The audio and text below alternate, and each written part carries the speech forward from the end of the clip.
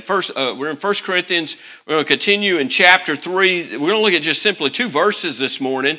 And so 1 Corinthians chapter 3, verses 16 and 17 is where we'll be, if you'll go ahead and turn there. And I want to mention this morning. So as tomorrow, what time is the parade?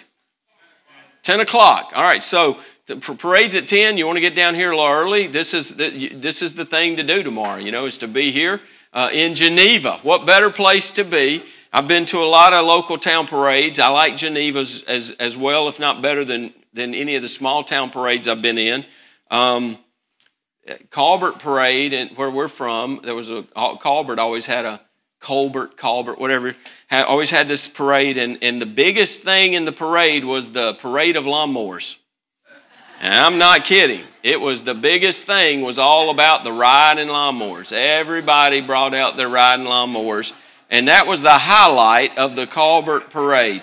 So, listen, we're blessed. Geneva, we've had airplanes do flyovers. We've had all kind of stuff. So, great day tomorrow as we celebrate the birthday of our nation.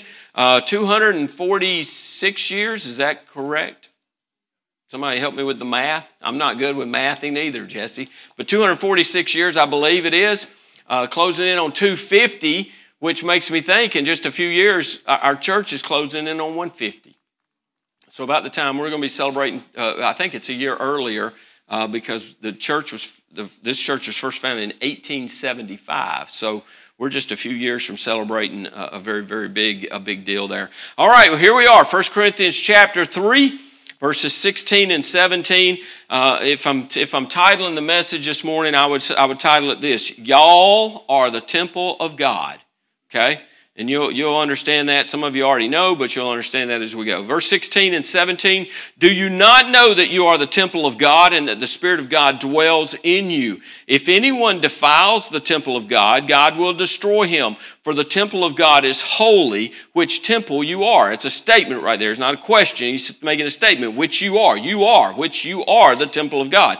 Now, Paul dealt in some detail, if you back up to verses 9 through 15, he deals with the promised judgment of the believer's labor by the Savior. And he's speaking there, he's foreshadowing of the judgment seat of Christ. And we'll all stand before that. And he's speaking of that. How did we build on the works? How do we build on the foundation? He talked all about that in those verses 9 through 15. What do we build with? What methods are we using? How is it that we're building?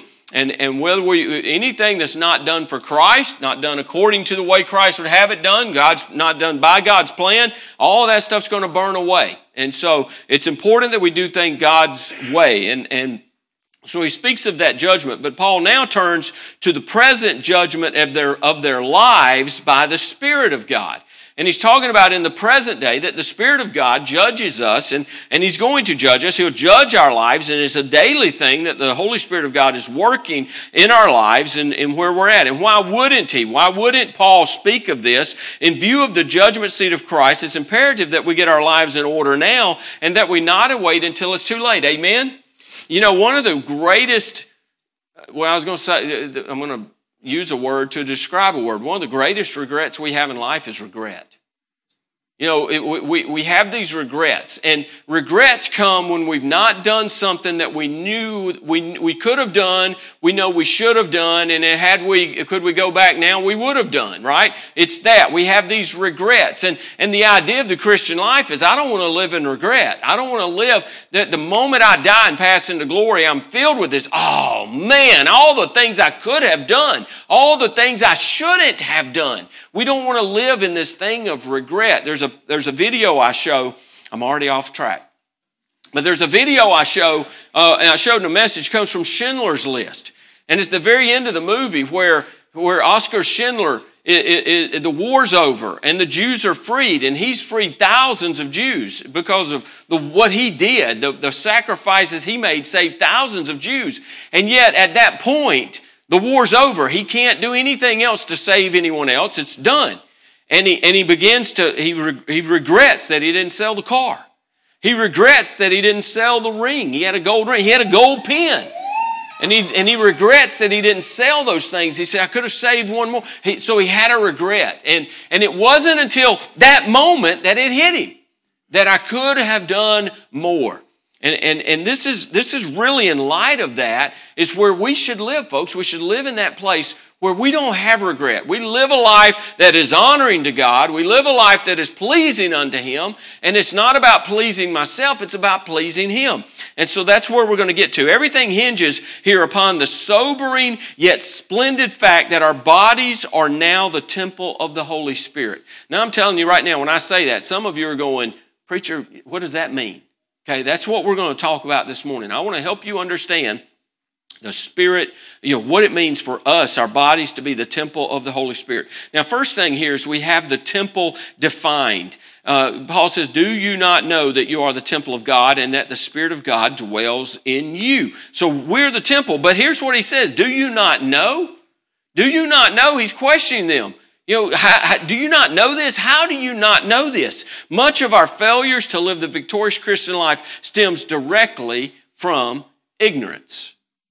It's not from stupidity. It's not from a lack of availability. It's from ignorance. It's things that we could know, and in many cases, things we should know. And yet we don't. And we don't live victorious because we walk in bondage to things that are already freed to us, things where we already have victory, and yet we're still enslaved by things because we're ignorant to the truths of what the Scriptures would tell us. Now, Paul uses that very expression, do you not know? He's asking. And every time he uses this, he's saying to them, they've acknowledged that they know these things, or they should be obvious to them. And that's what he's saying. He uses this a lot. He says it in chapter 5, verse 6, chapter 6, verse 2, verse 9, and verse 15, chapter 9, verse 13, and verse 24. Now here in 1 Corinthians, he deals with that a lot. He deals with this. He's questioning them. Do you not know? You know this. Come on, people, you know this. Do you not know? Romans 6:16 and then 11:2. He uses that same phrase, and he's questioning, what do they know? So, folks, this morning, we don't want to be ignorant in this area. We don't want to be not victorious because we don't understand who we are now in Christ and what we are in Christ. So that's what we want to look at. So what is the temple? Let's go back and let's talk about that, all right? So I want to give you a brief, quick history as I can as walk through this to understand the temple. So first thing we have is that God walks with His people.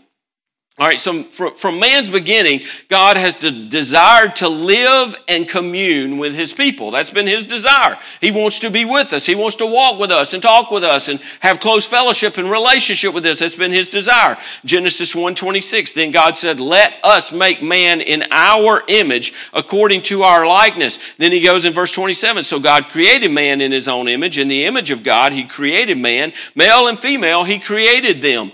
In the garden, there was no need for a temple structure. There was no need for a temple structure. Man lived in harmony with God, fellowshiped with God, walked with God, and talked with God in the Garden of Eden. God was with man. Man was sinless. There was no sin in the world. And man and God had a close fellowship. But this perfect picture didn't last long. Adam and Eve, they rebelled. They fall into sin there in Genesis chapter 3. And because of sin, they're separated from God. Now they are separated and they can no longer be in fellowship with Him because there is sin in their life. They're banished from the garden, and because of sin, they can no longer be in His presence. They can no longer walk with Him and talk with Him and have that close communion with Him. And you think about that, folks. I don't know if you've ever just sat and thought about the change for Adam and Eve. Created in perfection.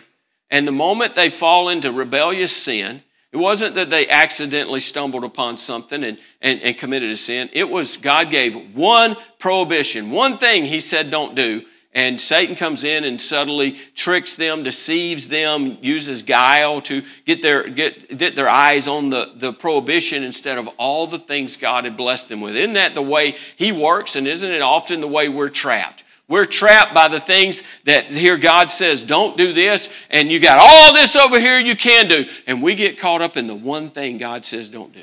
We're so caught up in that, and we get our eyes on that, and now it's the thing we're consumed with. That's what happened. They fall into sin. How tragic it was for them. What a change to now go from sinless and in fellowship with God, walking with Him in the cool of the evening in the garden, talking with Him and fellowshipping with Him, to now they're banished from the garden. Now they have no communion with God because they're separated from Him. They're so tragic. But it's not only tragic for them, it's tragic for us. because their sin, it was handed down to all mankind. So now we fast forward to the Exodus story. And the people of Israel, they've been in slavery for 400 years in Egypt. And Moses is sent by God and led of God to lead the people out of Egypt. And God commanded the people to build a tabernacle. Okay, so there was a command there. And so as the Israelites wandered in the desert, God wanted to inhabit a place with his people. And so in Exodus 25, verse 8, God says, and let them, he tells Moses, and let them, the people, make me a sanctuary that I may dwell with them. Now, that sanctuary is a consecrated place. It's a consecrated thing or place. It's a place that's set apart. It's a place for God to come. And he says, make me this sanctuary that I may dwell among them. Now, I want you to understand what that word dwell means. It means to reside or permanently stay. Okay? He wants to dwell with them. He wants to reside with them. We see here the desire of God's heart is to be in fellowship with us, in communion with us. You know, as I prayed, as I was talking about earlier when we started, I fear, well, I don't fear, I know. God desires much more to be in communion with us and in fellowship with us than we do with him. There's no doubt of that. If it weren't, I mean, if you think about that, if our desire was truly to be in fellowship with God and communion with him, I mean, it would consume us. It would just eat us up to be close to him. And our sin would so grieve us because we know it separates us from him. It creates not that we lose our salvation, but it breaks our fellowship with him. That's broken until we get that right. It would grieve us to be in that when we understood that. But for many, there's not a desire. There's not that desire. But the desire was from God. His desire was to be with us and to dwell with us. See, God spends more time describing. Listen, I find this interesting. If you've read through Exodus, you know, you start your reading plan at the start of the year, right? You blow through Genesis, you go, oh, this is great. You get into Exodus and, man, it's interesting. You get to the tabernacle.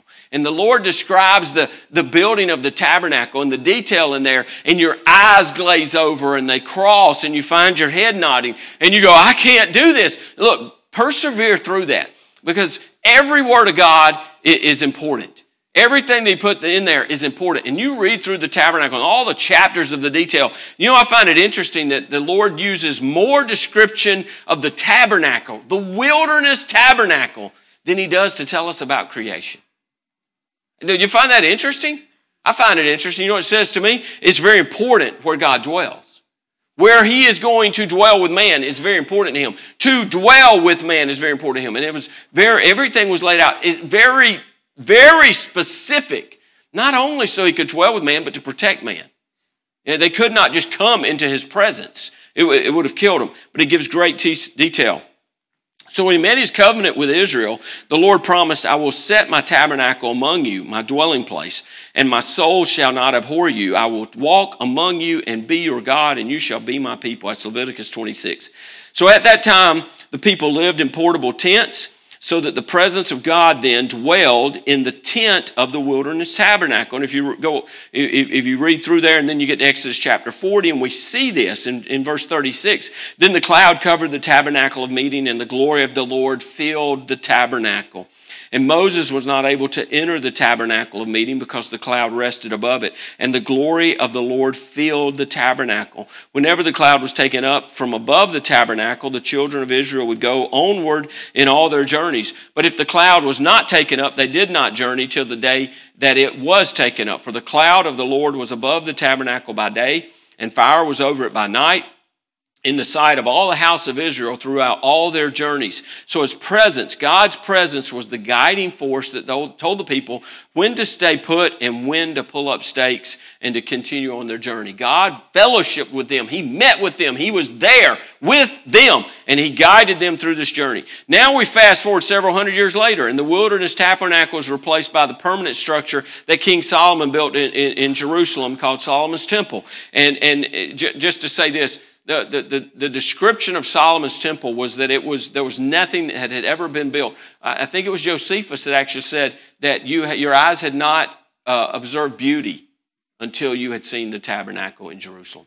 And he said it was almost impossible to behold it in the full sunlight. It was covered with gold outside. It was completely covered with gold. So when the sun, the full day sun, shined down on that tabernacle, it was something to see. It would have been blinding. You can imagine that sun reflecting off the gold. It was something to see, and you could see it from a long, long, long, long way off. And it was a glory of the world at that time. But God said this about that temple. He said in Isaiah 56:7, he said, "For my house shall be called a house of prayer for all nations." That's how he viewed the temple. Through this temple, God not only manifested his love and care to Israel, but to anyone from any culture who would come there to worship him. So that temple was a place for folks to come to God.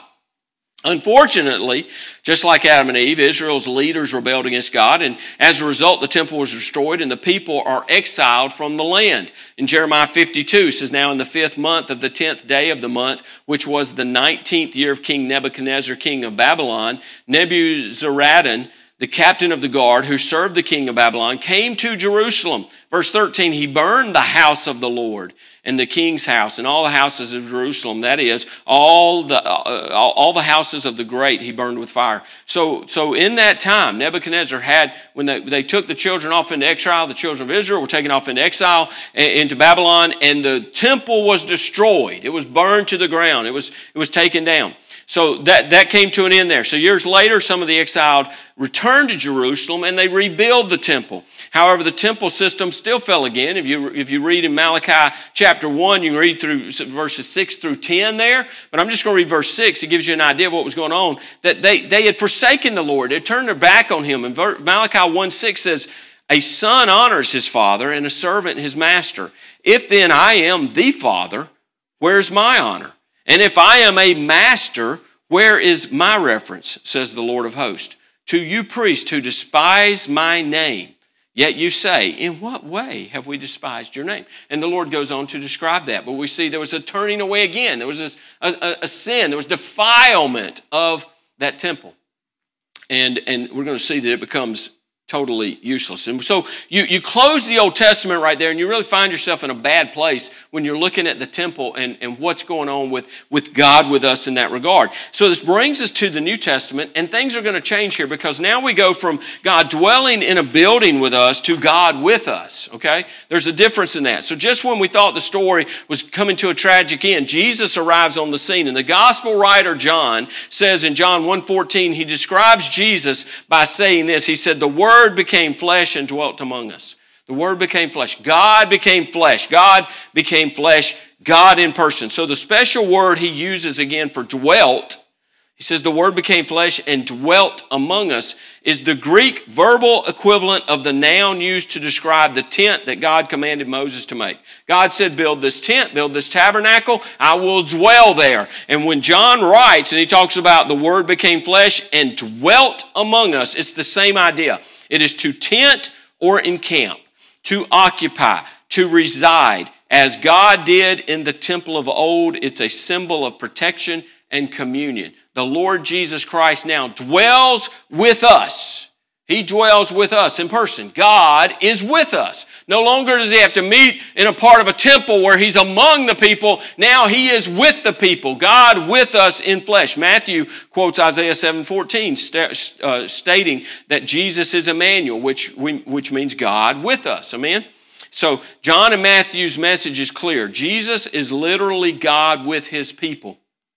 Colossians 2:9, "For in him dwells all the fullness of the Godhead bodily." John goes on to record Jesus referring to his own body as the temple. John 2:19, Jesus answered and said to them, now understand, they're standing close to the temple. Jesus may be standing between them and the temple. So they see the temple in the background, and he's talking to them. And he answers and said, "Destroy this temple, and in 3 days I will raise it up."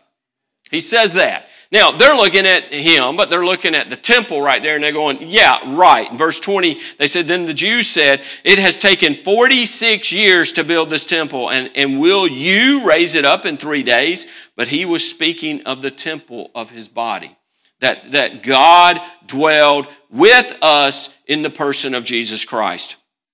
At Jesus' crucifixion, the curtain of the temple was that shielded the inner room, the Holy of Holies of the temple. It's torn from top to bottom. It was rent from top to bottom. It's just totally rent. And it opened up that area there. And so the temple is dead. Temple worship is done. When Christ died and he won the victory on the cross through his sacrificial death and victorious resurrection, he made a new way for God to not only dwell with his people, but for God to now dwell in his people. You see the progression. It went from God was dwelling in the garden. Sin put a stop to that. Now God says, build me a tabernacle, place that I can come and I will dwell there among you. He dwells among the people. Then Jesus comes and he dwells with the people. He's with them. He's one of us. He's with us. He's here. He's God in flesh. Now when Jesus wins that, the author of Hebrews tells us that Jesus was the perfect sacrifice that accomplished what the temple in Jerusalem never could. Jesus did what that never could. It brought us back into relationship with God, in that right relationship. That's what Jesus did. And so now, with what Jesus did, it is now not that God will dwell with his people, but now God is going to dwell in his people. That's the change. And that's where we come to now. God in us. So here in 1 Corinthians chapter 3, verse 16 and 17, the Apostle Paul hits on the true nature of the church as the body of Christ. The nature of the church, folks, us, we are the body of Christ when he asked that question again. Do you not know that you are the temple of God and that the Spirit of God dwells in you? If anyone defiles the temple of God, God will destroy him, for the temple of God is holy, which temple you are. Now, you are the temple of God. It means that we Christians, true believers in Jesus Christ, are joined together in one family as the church and are a holy dwelling place for God's presence. Amen? That's what we are as the temple. Now, the New Testament writers, they continue to use temple language, but they're no longer referencing a building. Now, incredibly, they write about the temple. When they write about the temple, they're talking about the people of God, that we are the temple. Paul also taught in Ephesians chapter 2, verse 20 through 22, he says that having been built on the foundation of the apostles and prophets, Jesus Christ himself being the chief cornerstone, in whom the whole building being joined together grows into a holy temple in the Lord, okay? In whom you also are being built together for a dwelling place of God in the Spirit. We are being built together. Listen, when just say it simply this way. When you come to faith in Christ, and we talk about this, we talk about when you're born again, the Holy Spirit of God indwells you. Brother Dave Callen was referencing that this morning in our small group time. He's talking about the Holy Spirit of God indwells us as a believer at conversion. If the Holy Spirit of God does not come into you and indwell you at your conversion, you weren't converted. Okay? It's that simple. When you get saved, to be born again, the Holy Spirit of God comes into you and dwells in you. And now the Holy Spirit of God is working in you and building you up. And we are that temple. We're the temple. Each one of us individually and collectively together as the church. We are the temple. We are the dwelling place of God Almighty. Does that make sense? Y'all with me now? You understand temple? Okay? You got it? Let me hear some amens. Okay, and if you don't, you can get with me after. I still got some more to go here. 2 Peter 2:5 tells us the church of Jesus Christ is a spiritual temple made of, listen, living stones. We're considered living stones. Now, it's a metaphor. It's not that we become rocks that are alive and we're blocked together and building a physical structure, because it's not about a physical structure anymore. It's about a spiritual structure. We're living stones being built up, a spiritual house, a holy priesthood to offer up spiritual sacrifices acceptable to God through Jesus Christ.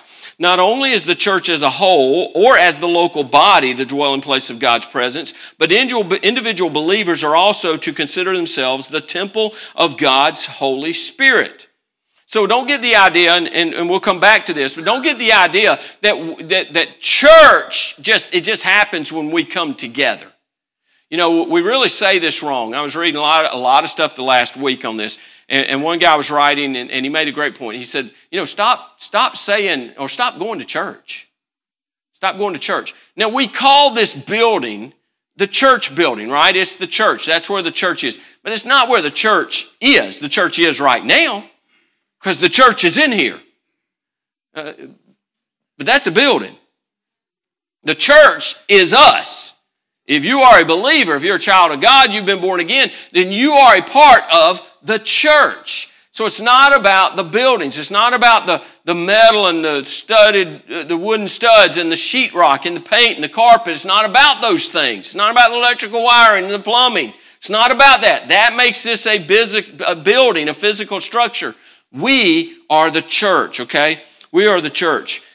And so when we gather together, we're meeting as the church. The church is coming together to meet. But listen, folks, you're a temple everywhere you go all the time. You are the dwelling place of God. Okay? You're the temple.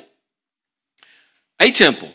1 Corinthians 6:19, or do you not know that your body is the temple of the Holy Spirit who is in you, whom you have from God, and you are not your own?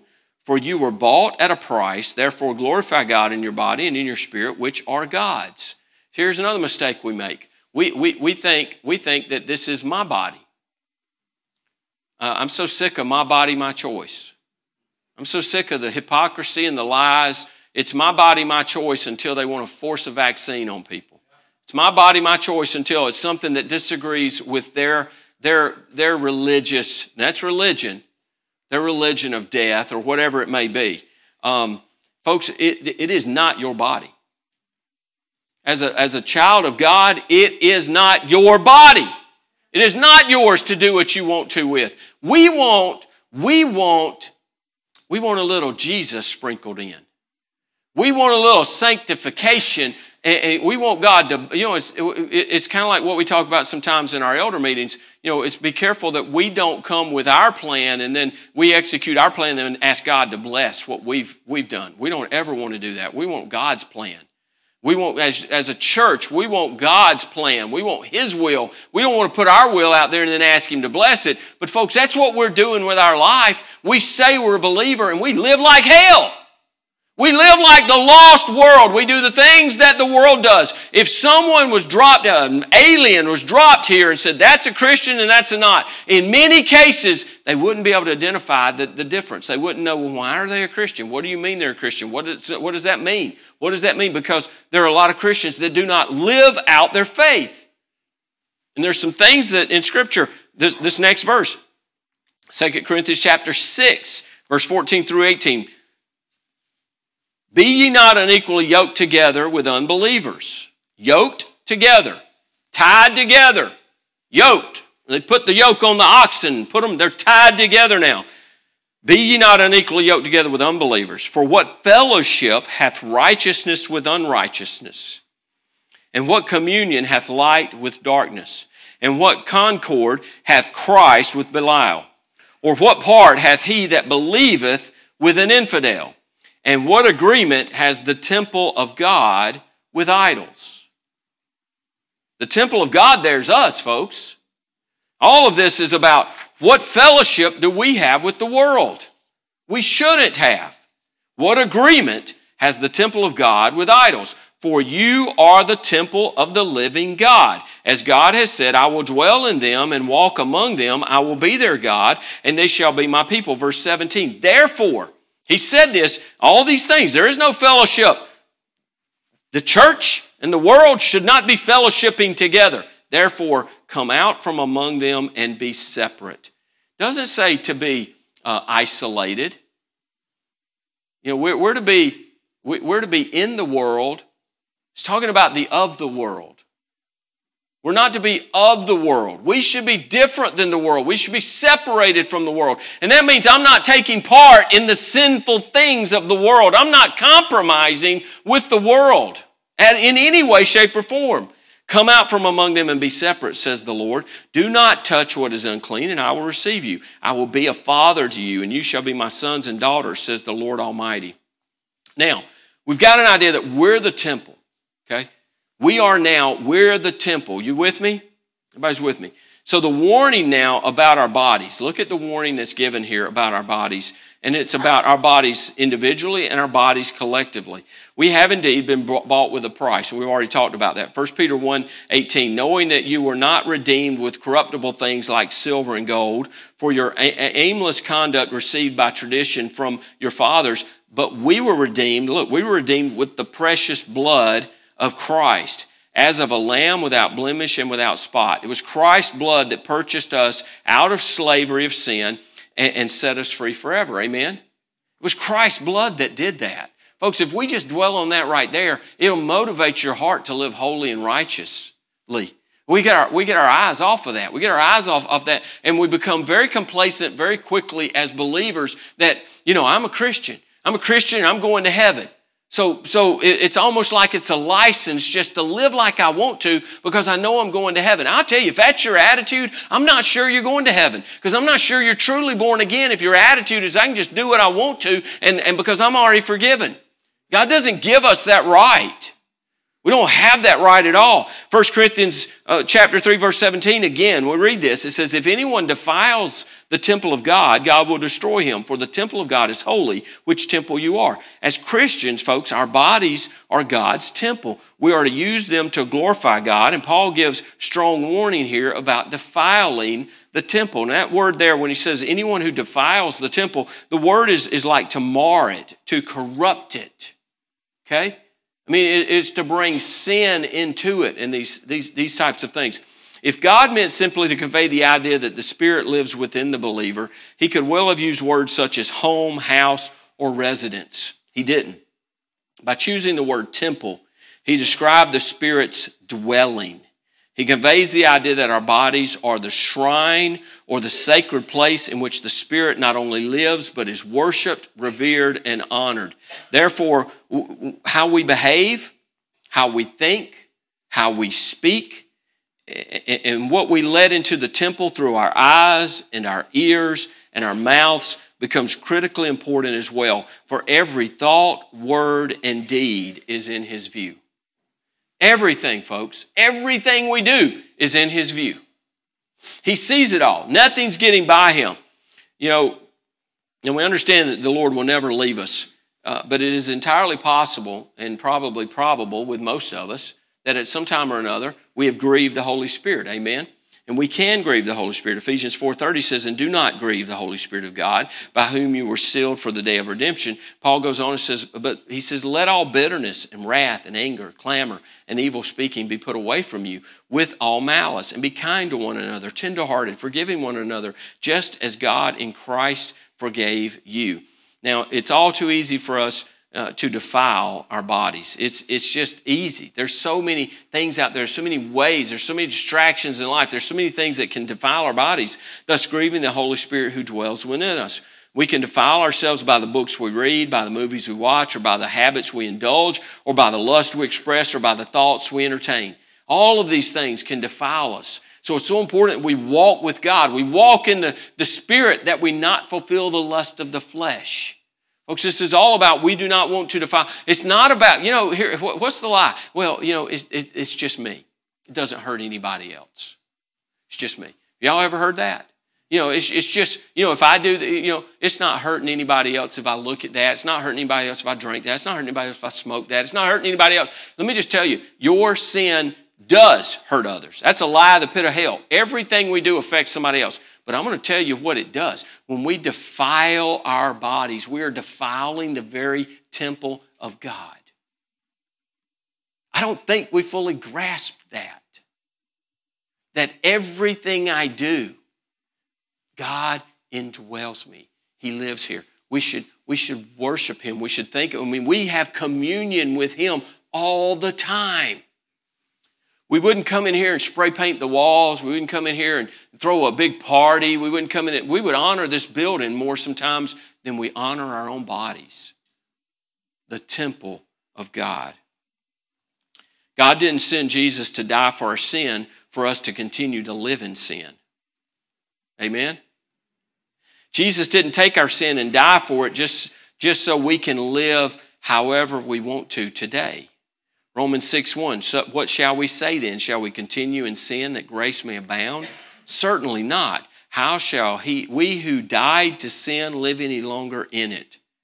2 Corinthians 7:1, having therefore these promises, dearly beloved, let us cleanse ourselves from all filthiness of the flesh and spirit, perfecting holiness in the fear of God. That's how we should live.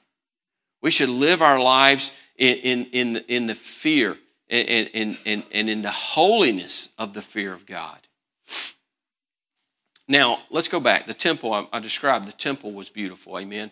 What it said, the temple was just a beautiful place, covered with gold and almost impossible to look at. But the temple wasn't just beautiful, it was holy. See, it was holy, so holy. And when you go back, not only the temple, but if you go back to the tabernacle, that wilderness tabernacle, and with the Ark of the Covenant, all the things that went in there, all of that was holy. And it was so holy, in fact, that when a man named Uzzah reached out to steady the ark so that it wouldn't fall, the oxen something had happened, and the ark shifted, and Uzzah, who knew you don't touch the Ark of the Covenant.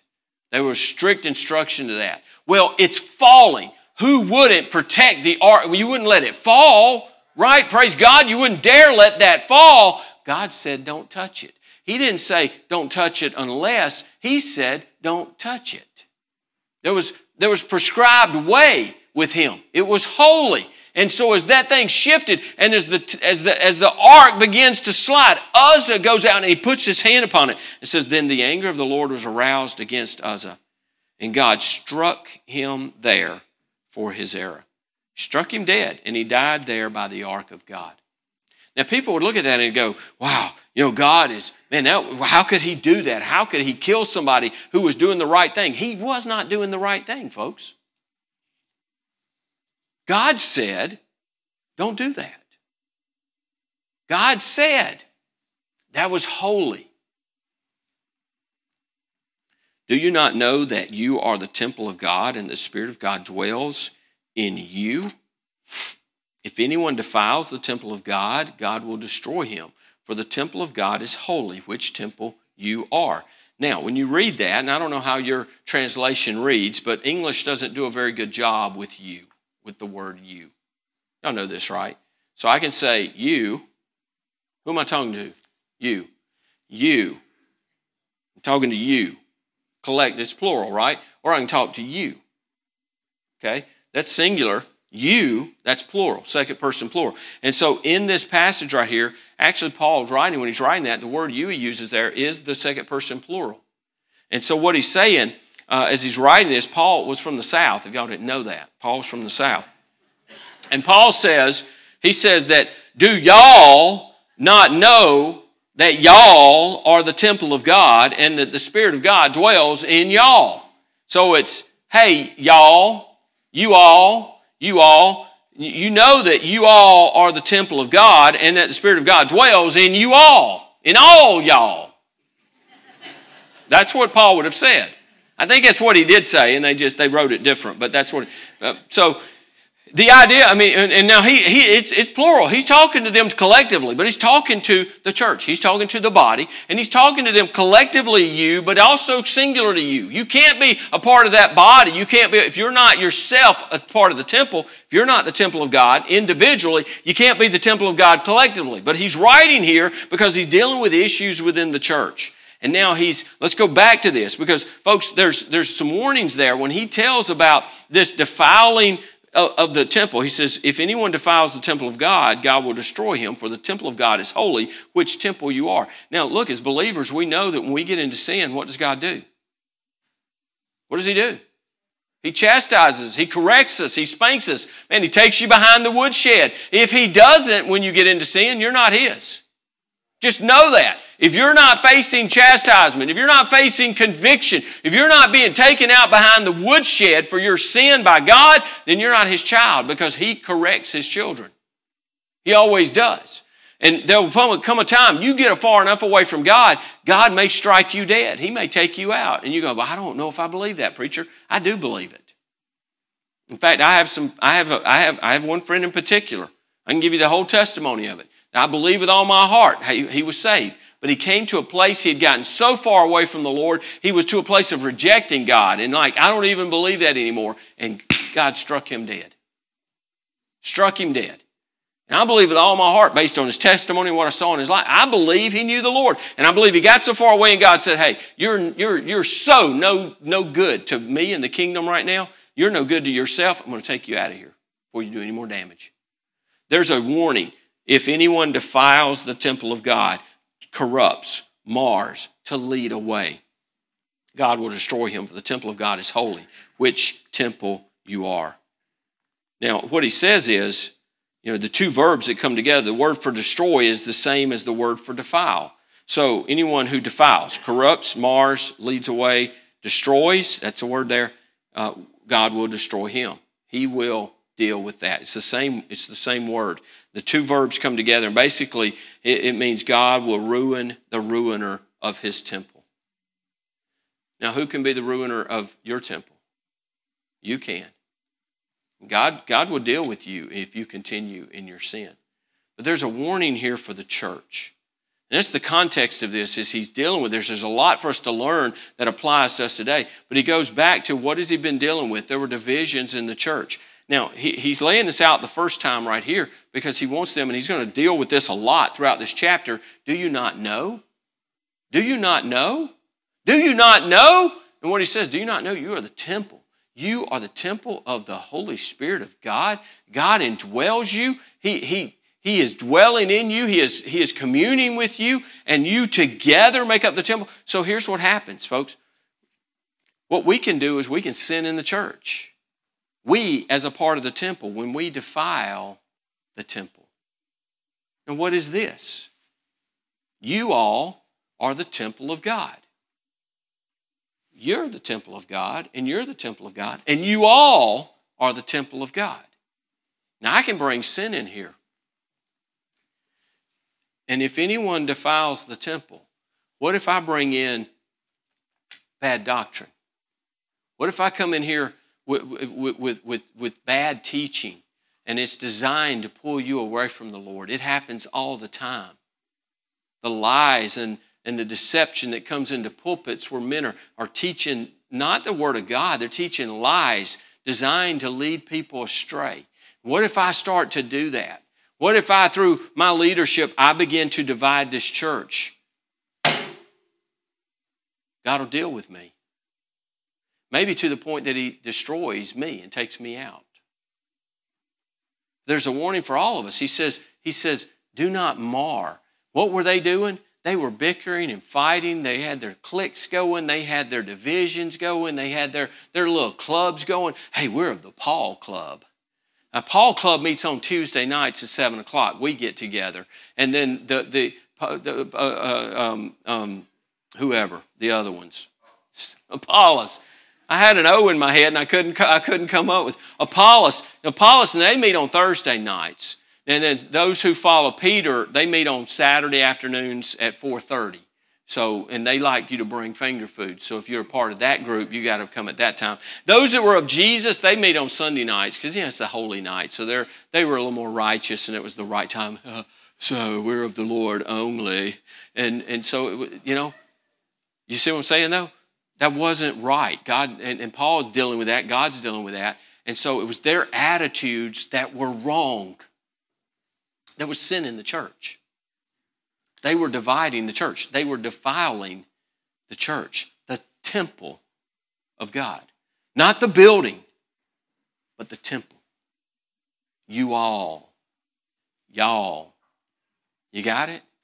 There's a strong warning here for us individually. There's a strong warning for us as a church to keep it right. And probably over the last I guess since I've been here, this has really come up more and more and more. But we see more and more the importance of church discipline.